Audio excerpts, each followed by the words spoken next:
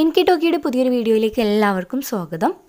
KTET എക്സാമുകളിൽ വളരെ പ്രധാനപ്പെട്ട ഒരു ഭാഗമാണ് അഡോളസെന്റ് സൈക്കോളജി. പഠിച്ചു കഴിഞ്ഞാൽ വളരെ ഈസി ആയിട്ട് മാർക്ക് സ്കോർ ചെയ്യാൻ പറ്റുന്ന ഒരു ഏരിയയാണ് അഡോളസെന്റ് സൈക്കോളജി. അപ്പോൾ ഇന്ന് നമുക്ക് അഡോളസെന്റ് സൈക്കോളജിയും അതുമായി ബന്ധപ്പെട്ടുള്ള കുറച്ച് പ്രീവിയസ് ക്വസ്റ്റ്യൻസും പഠിക്കാം. തീർച്ചയായും നിങ്ങൾക്കിത് യൂസ്ഫുൾ ആയിരിക്കും. അപ്പോൾ നമുക്ക് നേരെ ടോപ്പിക്കിലേക്ക് കടക്കാം. The term Adolescence is derived from the Latin word adolescere, which means to grow. Adolescere എന്ന ലാറ്റിൻ വേർഡിൽ നിന്നാണ് അഡോളസൻസ് എന്ന ടേം വന്നിട്ടുള്ളത്. ഇതിൻ്റെ വേർഡ് മീനിങ് ടു ഗ്രോ എന്നാണ്. ടു ഗ്രോ എന്നുകൊണ്ട് അർത്ഥമാക്കുന്നത് ടു ഗ്രോ ടു മെച്യൂരിറ്റി, അതായത് പക്വതയിലേക്കുള്ളൊരു വളർച്ചയാണ് അഡോളസൻസ്. നമുക്കറിയാം അല്ലേ, 13 വയസ്സ് മുതൽ 19 വയസ്സ് വരെയുള്ളൊരു കാലഘട്ടമാണ് അഡോളസെൻ്റ് പീരിയഡ് എന്ന് പറയുന്നത്. അപ്പോൾ ഇവിടെ നോക്കൂ, 13 to 19 ആണ്. 13, 14, 15, 16, 17, 18, 19 എല്ലാത്തിനും ഒരു ടീൻ എന്ന് വരുന്നുണ്ട് അല്ലേ. അതുകൊണ്ട് തന്നെ നമുക്ക് എന്ത് പറയാം, ഈ അഡോളസെൻ്റ് പീരിയഡിനെ തന്നെയാണ് ടീനേജ് പീരിയഡ് എന്നും പറയുന്നത്. ഓക്കെ അല്ലേ. Adolescence is a transition period from childhood to adulthood. എന്താണ്, ചൈൽഡ്ഹുഡിൽ നിന്നും അഡൾട്ട്ഹുഡിലേക്കുള്ള ഒരു ട്രാൻസിഷൻ പീരിയഡിനെയാണ് നമ്മൾ എന്ത് പറയുന്നത്, അഡോളസൻസ് എന്ന് പറയുന്നത്. ഇവരെന്താണ്, ചൈൽഡ്ഹുഡ് കഴിഞ്ഞു പോയിട്ടും ഉണ്ടാവും, എന്നാൽ അഡൾട്ട്ഹുഡിൽ എത്തിച്ചേർന്നിട്ടും ഉണ്ടാവില്ല. അതേപോലെ ഒരു കുട്ടി അഡോളസൻ്റ് ആയി എന്ന് നമ്മളെപ്പോഴാണ് പറയുക, വെൻ ഹി അച്ചീവ്സ് പ്യൂബേർട്ടി. ഒരു കുട്ടി എന്താണ്, പ്യൂബേർട്ടിയിൽ എത്തിച്ചേരുന്നതോടു കൂടിയിട്ടാണ് അവരെ നമ്മൾ അഡോളസെൻ്റ് ആയിട്ട് കണക്കാക്കുന്നത്. അതായത് പ്യൂബേർട്ടി പ്രായപൂർത്തിയിൽ എത്തിച്ചേരുന്നതോടു കൂടിയിട്ടാണ്.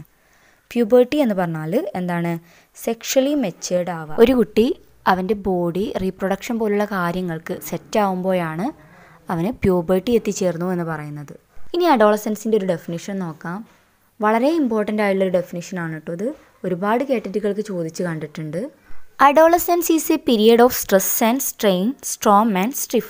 അഡോളസൻസ് എന്താണ്, period of stress and strain, ഞെരുക്കത്തിൻ്റെയും പിരിമുറുക്കത്തിൻ്റെയും ഒരു കാലഘട്ടമാണ് അഡോളസൻസ്. അതേപോലെ എന്താണ്, സ്ട്രോം ആൻഡ് സ്ട്രിഫ്, ക്ഷോഭത്തിൻ്റെയും സ്പർദ്ധയുടെയും ഒരു കാലഘട്ടമാണ് അഡോളസൻസ്. ആരാണ് ഈ ഡെഫിനിഷൻ മുന്നോട്ട് വെച്ചിട്ടുള്ളതെന്ന് ഒരുപാട് തവണ ചോദിച്ചിട്ടുണ്ട്. ആരാണ്, സ്റ്റാൻലി ഹാളാണ് കേട്ടോ, മറക്കരുത്, ഇമ്പോർട്ടൻ്റ് ആണ്. Period of stress and strain, Strom and stiff എന്ന് പറഞ്ഞിട്ടുള്ളത് സ്റ്റാൻലി ഹാളാണ്. ഓക്കെ. മറ്റൊരു പ്രധാനപ്പെട്ട ഡെഫിനിഷനാണ് adolescence is A period of temporary insanity. എന്താണ്, പീരിയഡ് ഓഫ് ടെമ്പററി ഇൻസാനിറ്റി, ബുദ്ധിഭ്രമത്തിൻ്റെ കാലഘട്ടമാണ് അഡോളസൻസ്. പറഞ്ഞിട്ടുള്ളത് ആരാണ്, ഹോളിംഗ് വേർത്താണ് ഇങ്ങനെ ഒരു ഡെഫിനിഷൻ മുന്നോട്ട് വെച്ചിട്ടുള്ളത്. ഇമ്പോർട്ടൻ്റ് ആയുള്ള മാത്രമാണ് പറയുന്നത്, നോട്ട് ചെയ്യുക കേട്ടോ. ഇനി നമ്മൾ നോക്കുന്നത് അഡോളസൻസിൻ്റെ നേച്ചർ ആൻഡ് ക്യാരക്ടറിസ്റ്റിക്സ് ആണ്. പലപ്പോഴും KTET എക്സാമുകൾക്ക് ഡയറക്റ്റ് ആയിട്ടല്ല ഈ ഭാഗത്തു നിന്ന് ചോദ്യങ്ങൾ വരാറുള്ളത്, ഇൻഡയറക്റ്റ് ആയിട്ടായിരിക്കും.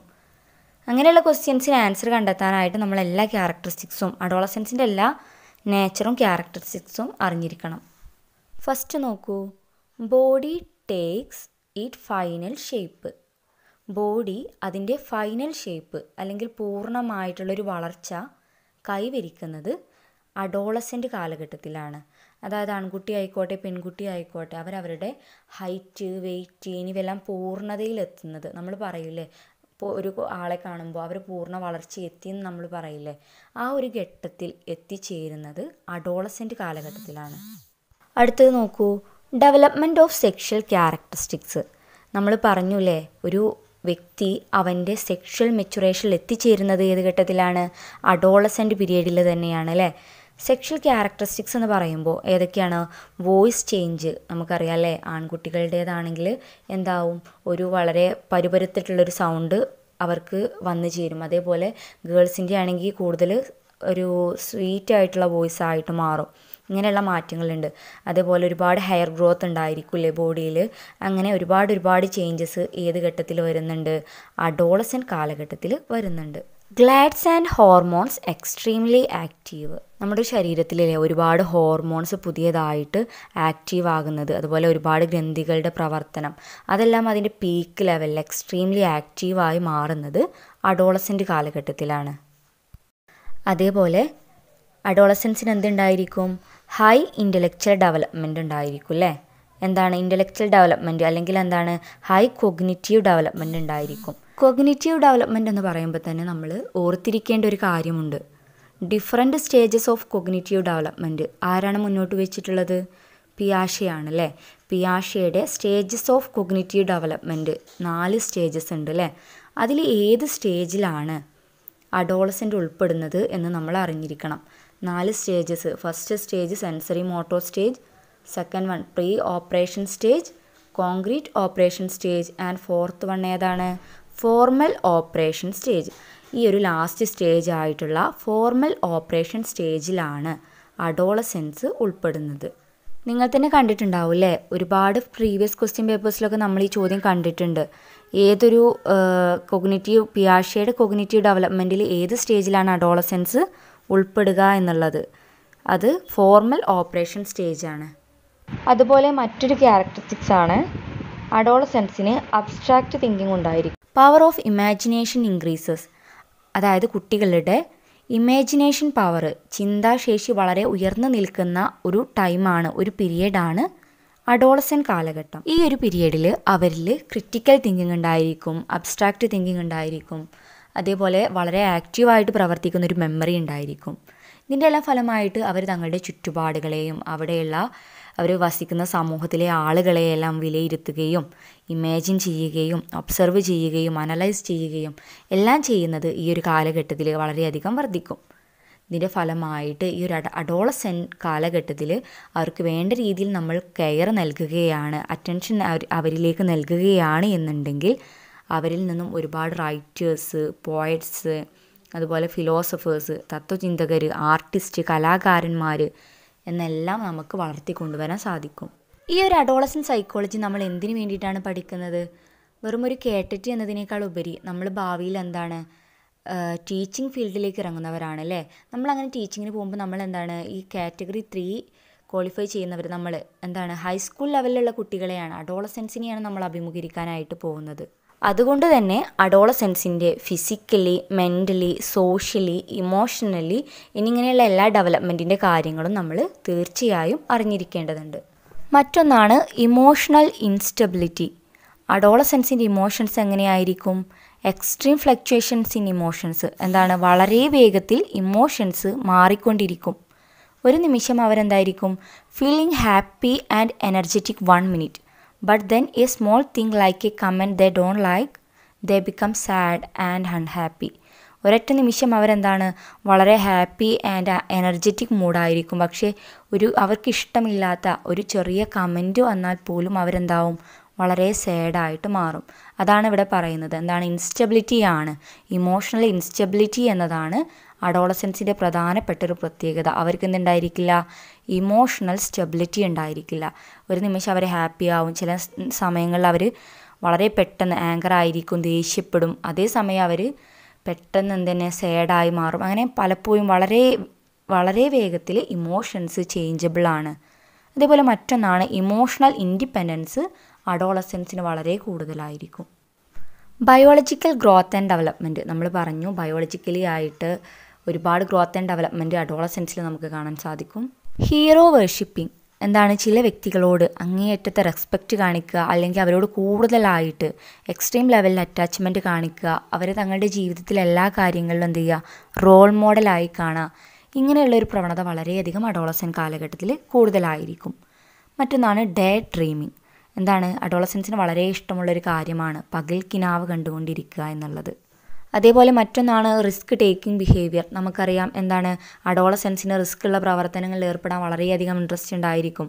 ഇപ്പോൾ ഡേഞ്ചറസ് ഡ്രൈവിങ്, വളരെ അപകടകരമായ രീതിയിൽ അമിത വേഗതയിലെല്ലാം ഡ്രൈവ് ചെയ്യുന്നത് എന്താണ് അവർക്ക് അഡോളസെൻസിന് വളരെ ഇൻട്രസ്റ്റ് ഉള്ള കാര്യമാണ്. അതുപോലെ ഇല്ലീഗൽ ആക്ടിവിറ്റീസ്, ഇനി സബ്സ്റ്റൻസ് അബ്യൂസ്, ആൽക്കഹോൾ യൂസ് ചെയ്യുക, അങ്ങനെയുള്ള പ്രവർത്തനങ്ങളെല്ലാം വളരെ ഇഷ്ടമുള്ള ആളുകളാണ് അഡോളസെൻസ് എന്ന് പറയുന്നത്. ഇനി ആരെങ്കിലും ഒരു കാര്യം നമ്മൾ അവരോട് ചെയ്യരുത് എന്ന് പറഞ്ഞാൽ അത് ചെയ്യാനുള്ള ഒരു ടെൻഡൻസിയാണ് അഡോളസെൻസിൻ്റെ ഭാഗത്ത് നിന്ന് നമുക്ക് കാണാൻ സാധിക്കുക പല കാര്യങ്ങളിലും. അതാണ് അവരെ നമ്മൾ എന്ത് പറയുന്നത്? റിസ്ക് ടേക്കിംഗ് ബിഹേവിയർ അഡോളസെൻസിൻ്റെ ഒരു മെയിൻ ക്യാരക്ടറിസ്റ്റിക്സ് ആണ്. Breaking there childhood attachment and security. അവരെന്താണ് ഇപ്പോൾ ചൈൽഡ്ഹുഡ് കഴിഞ്ഞിട്ട് അഡോളസെൻറ്റിൽ എത്തിച്ചേർന്നു അല്ലേ. ചൈൽഡ്ഹുഡ് സമയത്ത് അവർക്ക് ചുറ്റും ഒരുപാട് സുരക്ഷിത വലയങ്ങളുണ്ടായിരുന്നു, ഫാമിലി ഉണ്ടായിരുന്നു, പാരൻസ് ഉണ്ടായിരുന്നു. അങ്ങനെയുള്ള അറ്റാച്ച്മെൻറ്റുകളെല്ലാം അവർ അഡോളസെൻ്റ് ആവുന്നതോട് കൂടിയിട്ട് എന്താണ് ബ്രേക്ക് ചെയ്യാനായിട്ട് ശ്രമിക്കുകയാണ്. അവർക്ക് ഫീൽ ചെയ്യുകയാണ് ഞങ്ങളെല്ലാത്തിനും സ്വയം പ്രാപ്തരായിട്ടുണ്ട്, ഞങ്ങൾ മുതിർന്ന വ്യക്തികളായിട്ടുണ്ട് എന്നൊരു ചിന്താഗതി അവരിൽ വളർന്നു വരുന്നുണ്ട്. അവർക്ക് എന്ത് വേണം? Develop independence. അവരുടെ ഇൻഡിപെൻഡൻസ്, അവർക്ക് കൂടുതൽ ഫ്രീഡം നേടാനായിട്ടാണ് അവർ അഡോളസെൻ്റ് കാലഘട്ടത്തിൽ ശ്രമിച്ചുകൊണ്ടിരിക്കുന്നത്. ഫാൾ ഇൻ റിലേഷൻഷിപ്പ് എന്താണ്? ലവ് പോലുള്ള റിലേഷൻസിനൊക്കെ ചാൻസ് വളരെയധികം കൂടുതലാണ്. Adolescence R motivated by Pierce acceptance. പിയേഴ്സിൻ്റെ അല്ലെങ്കിൽ സമപ്രായക്കാരുടെ അഭിപ്രായങ്ങൾക്കും വാക്കുകൾക്കുമാണ് അഡോളസെൻ്റ് കാലഘട്ടത്തിൽ കൂടുതലായിട്ട് ഇമ്പോർട്ടൻസ് കൊടുക്കുന്നത്. ഇതേപോലെ അറിഞ്ഞിരിക്കേണ്ട മറ്റൊരു ഇമ്പോർട്ടൻ്റ് ആയുള്ള കാര്യമാണ് എറിക് എറിക്സൺ മുന്നോട്ട് വെച്ചിട്ടുള്ള സൈക്കോ സോഷ്യൽ ഡെവലപ്മെൻറ്റ് തിയറിയിൽ 8 സ്റ്റേജസ് ഉണ്ട്. നമുക്കറിയാം 8 സ്റ്റേജസ് ആണുള്ളത്. അതിലേത് സ്റ്റേജിലാണ് അഡോളസെൻസ് വരുന്നത് എന്നുള്ളത്. ഏതിലാണ്? Identity versus role confusion. ഈ ഒരു സ്റ്റേജിലാണ് എറിക് എറിക്സണിൻ്റെ. അപ്പോൾ ക്വസ്റ്റ്യൻസ് വന്ന് കണ്ടിട്ടുണ്ട്. എറിക് എറിക്സണിൻ്റെ തിയറിയിൽ ഇമ്പോർട്ടൻ്റ് ആണ്. മുൻപും ക്വസ്റ്റ്യൻസ് ഇതുമായി ബന്ധപ്പെട്ട് വന്നിട്ടുണ്ട്. എറിക്സണിൻ്റെ തിയറിയിൽ ഐഡൻറ്റിറ്റി വേഴ്സസ് റോൾ കൺഫ്യൂഷൻ എന്നൊരു സ്റ്റേജിലാണ് അഡോളസെൻസ് ഉൾപ്പെടുന്നത്. ഓർത്തിരിക്കുക. ഇനി നമുക്ക് അഡോളസെൻ്റ് സൈക്കോളജി പാർട്ടിൽ നിന്ന് വന്നിട്ടുള്ള കുറച്ച് പ്രീവിയസ് ക്വസ്റ്റ്യൻസ്, എങ്ങനെയാണ് ക്വസ്റ്റ്യൻ വരിക എന്നുള്ളൊരു മോഡൽ നമുക്ക് നോക്കാം അല്ലേ? ആൻസർ ചെയ്യാൻ പറ്റുന്നുണ്ടോ എന്ന് നോക്കാം കേട്ടോ. ഒന്നാമത്തെ ചോദ്യം, select the person who stated Adolescence is A period of stress and strain, Strom and strife. Option A Elizabeth ഹോർലാക്ക്, option B Ericsson, option C പിയാഷെ and option D Stanley hall. Answer option D Stanley hall. നമ്മൾ പറഞ്ഞു അല്ലേ, Adolescence is A period of stress and strain, Strom and strife എന്ന് പ്രസ്താവിച്ചിട്ടുള്ളത് ആരാണ്? Option D Stanley hall ആണ്. Which one of the following is not a characteristics of adolescence? Option A, risk-taking behavior. Option B, hero worshipping. Option C, emotional stability. And option D, daydreaming. Answer ഏതാണ്? Option C, emotional stability. ഇവിടെ അഡോളസെൻസിൻ്റെ characteristics അല്ലാത്തത് ഏത് എന്നാണ് ചോദിച്ചിട്ടുള്ളത്. Risk taking behaviour, hero worshipping, day dreaming, ഇതെല്ലാം എന്താണ്? അഡോളസെൻസിൻ്റെ characteristics ആണ്. എന്നാൽ ഇമോഷണൽ സ്റ്റെബിലിറ്റി അല്ല അഡോളസെൻസ് ഉണ്ടായിരിക്കുക. ഏതാണ്? Emotional ഇൻസ്റ്റെബിലിറ്റിയാണ് അഡോളസെൻസിൻ്റെ characteristics. Okay, next question. The major common problem during Adolescence. Option A anxiety disorders, option B day dreaming, option C egocentrism, option D identity crisis. Answer option D identity crisis. Adolescence face ചെയ്യുന്നൊരു മേജറായിട്ടുള്ള പ്രോബ്ലമാണ് identity crisis. Adolescence face ചെയ്യുന്ന ഒരുപാട് problems ഉണ്ട്, important ആണ്. അത് ഉടനെ video upload ചെയ്യാനായിട്ട് ശ്രമിക്കുന്നതായിരിക്കും. നിങ്ങൾ നൽകുന്ന സപ്പോർട്ടാണ് നമുക്ക് എല്ലാത്തിനുള്ളൊരു പ്രചോദനം. ഓക്കെ, അപ്പോൾ അടുത്ത ക്വസ്റ്റ്യൻ നോക്കാം. Normally an adolescence is in which stage of Piaget's cognitive development? Option A, sensory motor stage. Option B, pre-operational stage. Option C, formal operational stage. And option D, concrete operational stage. Answer option C, formal operational stage. പിയാഷെയുടെ cognitive ഡെവലപ്മെൻറ്റിൽ formal operation സ്റ്റേജിലാണ് ആരുൾപ്പെടുന്നത്? Adolescence ഉൾപ്പെടുന്നത്.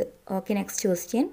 Learning appropriate sex role is A developmental task in option A babyhood, option B childhood, option C adulthood and option D Adolescence.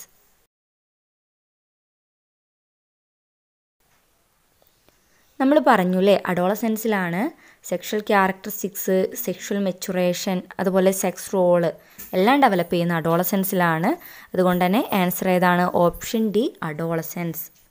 Ericsson theory of psycho social development Adolescence refers to this stage. Option A trust versus mistrust, option B industry versus inferiority, option C identity identity versus role confusion, and option D, initiative versus guilt. Answer option C, identity versus role confusion. നമ്മൾ പഠിച്ചതാണല്ലേ. Which of the following is a developmental task of adolescence? Option A, learning physical skills necessary for ordinary games. Option B, achieving emotional independence from elders. Option C, learning sex differences and sexual modesty. Option D, developing fundamental skills in reading, writing and calculating. Answer option B, achieving emotional independence from elders. അതായത് അഡോളസെൻസിൻ്റെ ഒരു developmental task എന്ന് പറയുന്നത് എന്താണ്? Emotional independence മുതിർന്ന വ്യക്തികളിൽ നിന്നും നേടിയെടുക്കുക. ഇതുവരെ നമ്മൾ അഡോളസെൻറ്റ് സൈക്കോളജിയിലെ ബേസിക് ആയിട്ടുള്ള കാര്യങ്ങളാണ് പഠിച്ചത്. അതുമായി ബന്ധപ്പെട്ടുള്ള കുറച്ച് ക്വസ്റ്റ്യൻസും അനലൈസ് ചെയ്ത് കഴിഞ്ഞു. വീഡിയോ യൂസ്ഫുൾ ആയിട്ടുണ്ടാവുമെന്നാണ് വിചാരിക്കുന്നത്. യൂസ്ഫുള്ളായാൽ തീർച്ചയായും ലൈക്ക് ചെയ്യാനും നിങ്ങളുടെ ഫീഡ്ബാക്കുകൾ കമൻറ്റായി അറിയിക്കാനും മറക്കരുത്. അതേപോലെ നിങ്ങളുടെ ഫ്രണ്ട്സിൽ ഷെയർ ചെയ്യുക. തുടർന്നും വീഡിയോസ് ലഭിക്കാനായിട്ട് ചാനൽ സബ്സ്ക്രൈബ് ചെയ്യുക. അടുത്തൊരു വീഡിയോയിൽ കാണാം. താങ്ക്